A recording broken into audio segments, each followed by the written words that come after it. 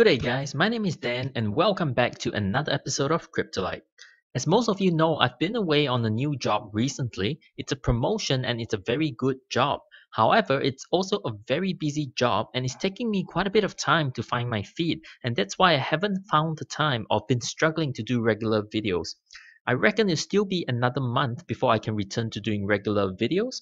Nonetheless, the crypto market goes on, and recently we've seen quite a down market, especially over the past 10 days. Yesterday was the first day that the market started to turn green, and as the market is starting to pick up, I was requested on our Telegram group chat today to share what coins am I personally paying close attention to right now. I thought that was a fabulous idea, and that's what this video is all about. If you would like to learn what coins am I paying attention to right now, keep watching this video.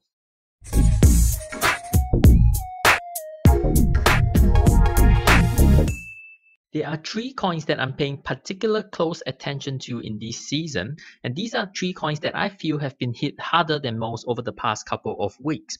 As a result, their token prices are also a bit lower than the rest of the market, which means that I feel they are poised for a bigger recovery than the rest of the market. Particularly as well, these are three coins that I believe have good fundamentals, and so I believe that they will recover in a good manner when the market recovers. Fundamentals are so important in investing. I don't know about you, but in the recent bear market like we had over the last 10 days, I slept really well over the bear market because the projects that I have invested in, I believe have great fundamentals, and they're not projects that are going to fold, meaning that at some point they will recover and at some point they will earn me money. And that's what I believe, and that's why I don't lose sleep in a bear market. But over the past week as well, on social media and forums, I've seen people become extremely anxious and even angry about their investments and the poor price point, and they start blaming the project or the team for not delivering, and they start calling their very own project that they've invested in a dying project. So don't do things like that, guys. The teams that are behind the projects are already under tremendous pressure in bad times like this. The last thing that you and I want to do as part of the community is to add unnecessary pressure. So the message, I guess, is to invest in fundamentals. Choose the projects that you invest based on the technology, the team, the investors, the kind of factors that don't change during a bear market. Understand the projects that you're investing in. A little pitch here is that this channel does great reviews for projects. We look thoroughly at every project, the good and the bad, before giving our final impression on the project. I think that we are a good place to learn about the fundamentals of a project. That being said, today's video is not a coin review, it's more of a market review, particularly highlighting three coins that I feel are very undervalued at the moment. And then I want to end by going a quick run through some of my other favorite coins and what I feel would be an attractive entry point for those coins. None of this is financial advice, of course, just me sharing my thoughts with you. The first coin I want to look at is Loopring. We haven't covered Loopring in a review on this channel. It's a protocol for a decentralized token exchange, meaning it's not a decentralized exchange in itself, it's the protocol or the infrastructure for building a decentralized exchange or for making a wallet have a decentralized exchange feature. Currently, Loopring is already functioning and Ethereum compatible, and they have plans to make it Qtum and Neo compatible as well. On their board of directors are very prominent people, including Da Hongfei, the CEO of Neo. So Loopring in general is a project that many people have high expectations for. One unique feature of Loopring is that they have plans to airdrop 60% of their max token supply to all token holders over 3 airdrops. So this is a very large portion to airdrop 60%. The snapshots for each airdrops will be done on July the 5th, which has passed, September the 5th, and November the 5th. The first snapshot has already been done on July the 5th, and the first airdrop has already started on July the 10th. Now, 20% of the total supply, which is 1/3, right? 20% is too big for any airdrop, because if you drop 20% of your tokens in a single airdrop, people will dump, and that will cause a significant drop in the price. So each airdrop is set to be released slowly over 2 years. Now, if 1 year has 365 days, 2 years has 730 days. So basically, the amount that you are due to receive in an airdrop every day they will release it to you at 1 over 730 of a fraction. So the airdrop was also meant to be facilitated by exchanges, one of the exchanges being Gate.io. Now what happened on the first day of the airdrop, which is July the 10th, is that Gate.io as an exchange made a mistake. Instead of releasing only a small portion, 1 out of 730 portion of the airdrop to the token holders, Gate.io mistakenly released the full amount of the airdrop to the token holders. So token holders on Gate.io suddenly found themselves with a sizable portion more tokens compared to token holders on other exchanges or private wallets. Specifically, they had 730 times more tokens than other tokens holders. So now, if you are a token holder and you suddenly find yourself with 730 times more tokens, what do? Being a typical token holder out to make a profit, they dumped it and they took a profit. As a result of that dump, the price of Loopring plummeted, and as you can imagine, there was outrage from the community. But what is done cannot be undone, and that is just how things are currently. So the token price of Loopring took a massive hit and is only just starting to recover. That's why I think that now is a very potentially good entry point into this coin. Now you might say, why not a few days earlier when it was even lower, sitting about 25 cents? If you could tell the future, yes, 25 cents might be an even better position, of course.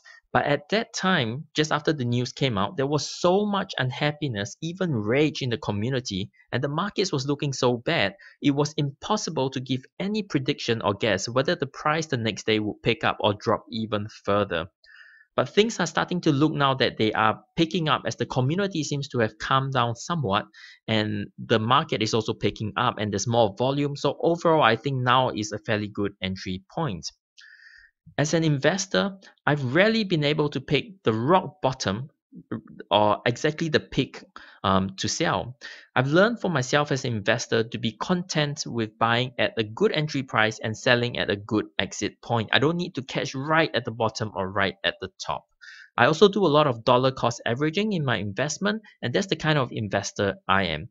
Let me know in the comments below what kind of investor you are and what kind of investment strategies you are using in this recent bear market. The second project that I want to look at is our good friend VeChain. For those of you who have seen our VeChain review video, you know that I think highly of this project. Now back in March, VeChain introduced their X-Node series.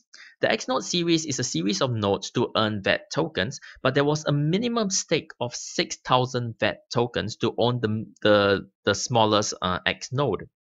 Now the number of X nodes is fixed, meaning that even if you buy 6,000 VET tokens now, you cannot own a VET X node. Okay, it had to be 6,000 of tokens at that time, and you can upgrade existing X nodes, but you cannot buy new X nodes. So they are a limited commodity.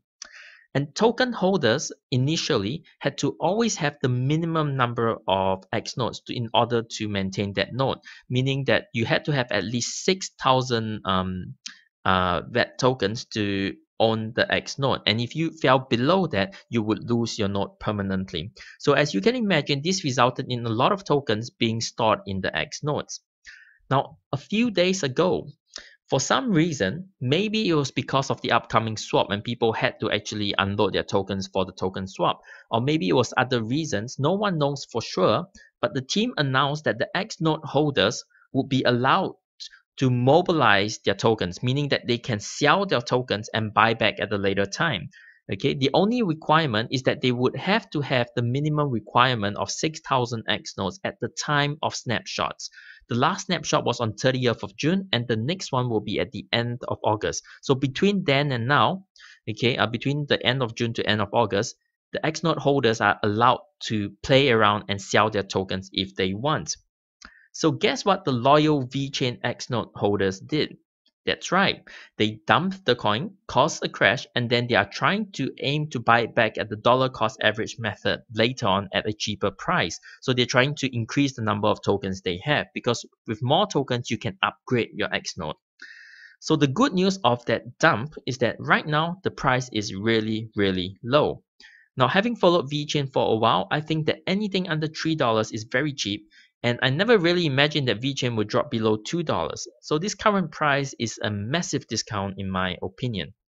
If you were to look at the exchanges that are currently doing the most volume on VeChain, you will find it's not actually Binance, it's Lbank. Lbank is a Chinese exchange, and so the Chinese people have noticed this and they are scooping up as much as possible. So I think that the X-Note holders who sold, hoping to buy back at a cheaper price, right now it is indeed a cheaper price, but I don't think it's going to stay at a cheaper price for much longer. And the thing is, at some point, the X-Note holders will have to buy the tokens back before the end of August, which is the next snapshot. So right now, at this point, I think this is a really good time to get in. And all of this is, of course, subject to the general market condition as well. Now, there has also been clear market manipulation of VeChain's price. This is a graph taken less than 24 hours ago from an exchange, and it shows a massive sale of almost 500,000 VeChain tokens in less than 1 minute. So if that's not a dump, I don't know what that is. So VeChain at the moment is being manipulated. It's just received a dump, and it's definitely a token that I got my eye on in this season. The third coin that I want to highlight to you today is Elastos. And if you've watched my Elastos review, you would know that I also like this project very much. A news that caused some FUD for Elastos back in February and has recently resurfaced again is that the price of tokens that their angel investors received was disproportionately large. Okay, it was a very poorly done token mechanics. So angel investors into these projects such as Da Hongfei, they got to buy Elastos token at 10,000 tokens for 1 Bitcoin. In comparison, in the public offering, investors only got to buy 800 Elastos tokens for 1 Bitcoin. So that's over a 12x difference. It's very unfair, but it's old news, and we knew it back in February of 2018. But very strategically in the recent down market a few days ago, some people decided to throw this piece of news up and stir up a lot of discussion about it again. And surprisingly, okay, a lot of the Elastos community jumped on board, and there was a lot of anger and there's a lot of disappointment, and a lot of the community members started saying that this coin is worthless, it's going to crash to 20 cents, etc. You know, just a lot of FUD suddenly just took hold of this project. Now, the angel investor token release, as unfair as it is really only due to be released in February of 2019. So it seems a little odd to me that it was mentioned so heavily and shielded so heavily recently. And I mean, the whole news thing about this angel investor news just felt to me like a bit artificial, like an organized FUD. That's just my personal opinion. You can take it how you will. What is of genuine concern to me is what will happen in early August. Now, in early August, I think it's the 2nd of August, the tokens that are being held by private investors, so not the angel investors, the private investors, okay, that amount of tokens will be released. And that is a very huge amount. That's 2 million tokens. Okay, you might think 2 million tokens is not a lot, but Elastos is not a project with 1 billion tokens. Elastos at the moment, their circulating supply is only 5 million tokens. So adding 2 million tokens is essentially adding 40% volume suddenly to the circulating supply, which will definitely cause a dilution of the price, potentially a 40% dilution of the price. It is also expected that the private investors will dump the coins once the coins are released, and that's going to further crash the price. I think that this may actually happen. If I was a private investor and I own a million tokens, I would definitely sell it immediately once I got out.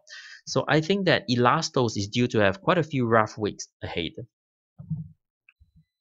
Fortunately, it's not all bad news for Elastos. There are some good news to be expected coming up soon, and that includes up to 6 potential exchange listing. They're going to have their first airdrop in mid-August, and there's going to be a token burn of 300 to 400,000 tokens in mid-August as well. So the token price currently is sitting at $19.22, and is below $20. Again, I think that this is a very cheap entry point for Elastos. And I think that this price will probably rise a little bit over the next few days if Bitcoin rises as well. However, I still think that 2 million token release, which is a 40% dilution, is very significant in early August. And so for the above reasons, even though it's below $20 and so attractive, I'm not investing in Elastos right now, but I'm going to keep a very close eye for that window period after the 20 million token release, but before the airdrop and the token burn. And if the price is right there, that's definitely a potential entry point for myself. Again, this is not financial advice. This is just my personal thoughts, sharing with you what I'm thinking of doing in this season.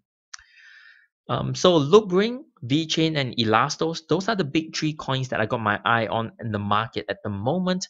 But right now, I also want to run through with you some of my other favorite coins, just so that you know what I'm thinking and what price points I'm looking as a good entry point for these other coins. The first coin that I like is HPB, or High Performance Blockchain. Now, if we did this video 2 weeks ago, HPB would have been one of the big three I would look out for. The reason is because HPB's mainnet was due to be released at the end of June. However, they announced a delay to the mainnet, and as a result, the price suffered significantly, as you can see from the graph. For a very long time now, HPB was sitting very comfortably between $4.20 and $4.80, definitely above $4. So when I see HPB anywhere around $2 or below $2 recently, okay, to me, this price point is a real bargain. It's always been a bargain every time it's dropped below $2. Am I worried that the mainnet has been delayed? No, I'm not. Okay, out of the 70 projects or more that we reviewed on the channel over the last 5 months, HPB stands out to me as one of the strongest platforms in the fundamental sense. That's why I'm not worried, because I know the fundamentals of this project and I trust it. With a lesser project, I might be worried that they can't deliver, but with HPB, I just see this price as a good buying opportunity. The next coin on my radar is Zpin. If you've been on Telegram chat recently, you would know that I'm very bullish on Zpin and I've been watching it like a hawk. Zpin is a very solid project that's over 80% down from its all-time high. And over the last couple of weeks, Zpin's been sitting quite comfortably between 3 cents and 3.3 cents until last night. Last night, there was a sudden dump onto the coin, and it happened very quickly over a few minutes, literally. And because I was watching this coin like a hawk, I managed to get in and buy a bag of the coin at 2.8 cents. And since then, overnight, it's risen to 3.8 cents. So I'm quite happy with the price at the moment. The volume at the moment is still quite strong. So I think I'm just going to keep an eye on this project. I think that the coin will continue to rise a little bit more, and probably not that much more because it's already done a very big correction. But I think that once the volume starts to tail off, the price will likely correct after that. And then I'm just going to keep a close eye on Zpin and see if I can find another entry point. Now, since my last video on Zpin, okay, I've paid very close attention to it. I've started playing Crypto Galaxy, the game on the platform. I got myself a planet and I participated recently in their recent beta test for version 1.5.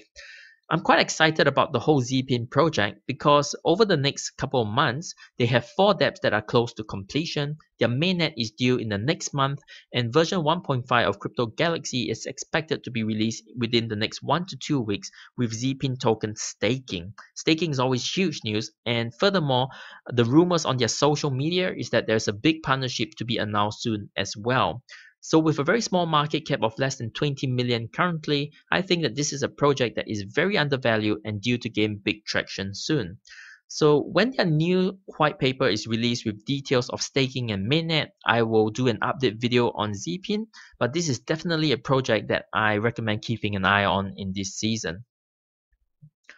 The next project is a lot of people's favorite, which is Ontology. Now, it's been quite a while since we last saw Ontology drop below $4. $4 has always been a very strong support line for Ontology. Personally, I really like the Ontology project, and I'm also very keen on staking for ONT tokens.